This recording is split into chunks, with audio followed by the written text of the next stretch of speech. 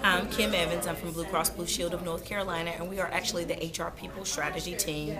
We came to the food shuttle today to pack backpacks for children. We were looking for a volunteer activity. We often get caught up in the humdrum of our day-to-day activities and really wanted to take a look at the bigger picture in the community that we serve at our company. And we thought it was a great and worthwhile cause to come out and pack the backpacks for children who don't have food when they're out of school. It's an aspect of our community that we don't really think about a lot of times and look at. So we're really grateful to be able to help out and make a difference in a child's life, even if only for one weekend. All right. What do you think?